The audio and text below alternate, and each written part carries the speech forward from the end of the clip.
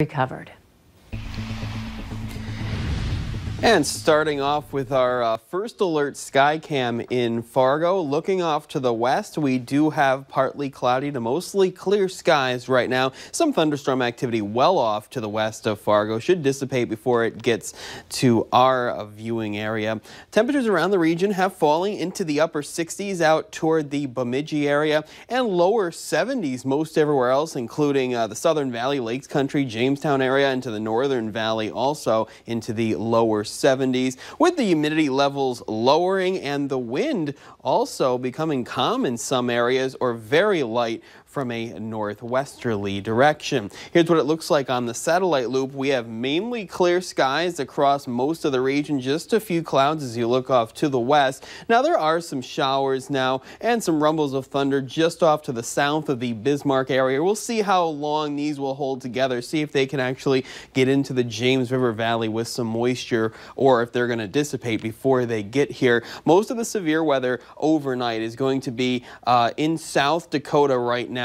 High pressures off to our north. That frontal boundary that gave us some strong to severe storms is exiting our viewing area, and we will start to dry out and clear out going through the overnight. So here's what it looks like on the hour-by-hour forecast. Most of us staying dry as we do have temperatures falling back through the 60s.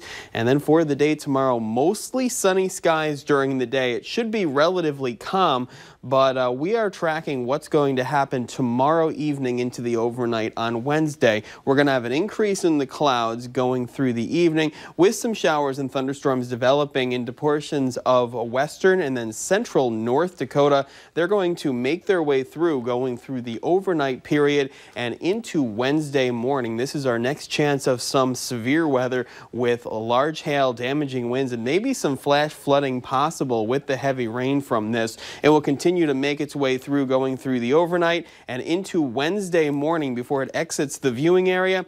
And then for the day on Wednesday, most of us are back to mainly sunny skies going through the afternoon with temperatures warming up a little into the mid to upper 80s. Let's take a look at that severe weather risk. And on the North Dakota-Montana border, enhanced risk of severe weather, we're in a slight risk across our region. The timing on the severe storms will probably be around 11 p.m. to 8 a.m. 11 p.m. Tuesday to 8 a.m. on Wednesday. Wednesday morning, still a slight risk of severe weather as these storms should be over Lakes Country, and then they will exit by late morning to around midday. Let's take a look at that photo of the day. This one is called Wahpeton Storm. Thank you to Sarah for this one, using the background of the 7-day forecast. So we have two first alert weather days for Tuesday and Wednesday. The real threat is overnight into Wednesday morning with those strong to severe storms possible. Temperatures remaining into the mid to upper 80s over the next couple of days, then back into the mid 80s Thursday and Friday as we do have mostly sunny to partly cloudy skies. Another storm chance on Saturday into the upper 80s, lower 90s on Sunday with mostly sunny skies, and another storm chance as we're back into the mid 80s on Monday. All right, thanks, Justin.